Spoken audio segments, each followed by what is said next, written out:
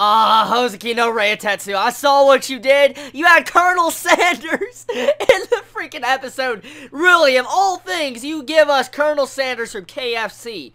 Damn. That was freaking hilarious. If you pause the screen fast enough, you'll see Colonel Sanders, and I laughed my ass off when I saw that. So besides that, this episode was split up into two different segments. We had the entire section of Issun-bōshi's folklore, we got the other section of how we see Mount Fuji erupt, and getting to see how Princess Rock is jealous of beautiful women. So really, I enjoyed both sections for the different ideals it tried to do. Like the first section, it was downright funny getting to see Issun-bōshi's personality like that. I never expected the 1-inch samurai to just be so mean and vicious, and just all of a sudden he completely connects with Momotaro. It's like, I understand, man, I understand. That was so freaking enjoyable, the way they just started acting with each other and started like being best friends. And when you have the rabbit, like they mentioned the badger in the like storytelling, and the rabbit gets all angry like, badger, and you just see the aurora on the freaking rabbit. I love that bipolar rabbit so freaking much. That rabbit is always enjoyable to see on the screen because I just love the personality and the way it acts towards badger.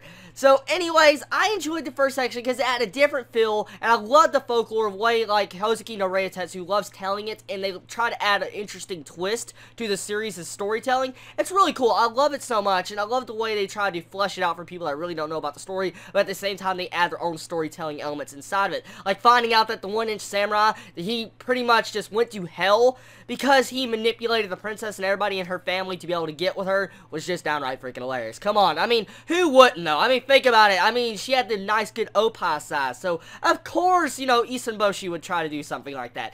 Anyways, let's move on to the second half of this episode. So we have a bunch of princesses that are pretty much the mountain god family. Now, it was so fun getting to see how each princess has their own different, like, personality. Like, Princess Rock, I guess she's not extremely ugly, honestly. I mean, you could definitely see the difference in the two sisters. I mean, if you were to compare them side by side, it was no wonder why, you know, one of the gods gave her up for the other princess. So, I pretty much understand the values there, but really, in my entire thoughts, it was so funny the way she was acting around Hoozuki. She's like, oh, and you see the freaking music, the freaking, like, romantic type music start playing, and then all of a sudden you have Hoozuki says, I don't like my women to be submissive. And I was like, Hoozuki, you're sadistic. That's the first thought that popped in my head. Hoozuki as a confirmed S. That's exactly what Hoozuki is now after this episode. And the way you see the nosebleed of Princess Rock was just freaking hilarious. I love it so much.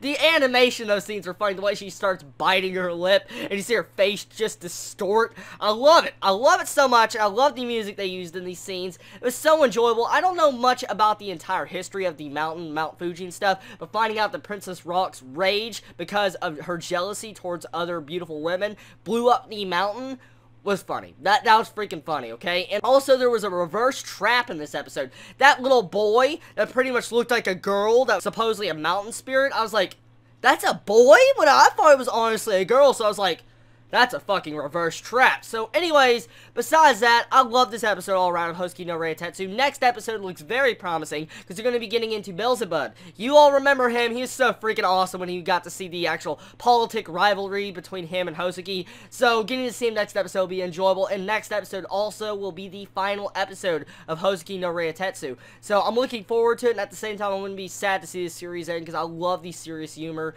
in this series. Tell me your thoughts on this episode, everybody. What was your favorite part of this episode? And everybody, you have a wonderful day and night wherever you live. And everybody, I love you so much. Chibi out.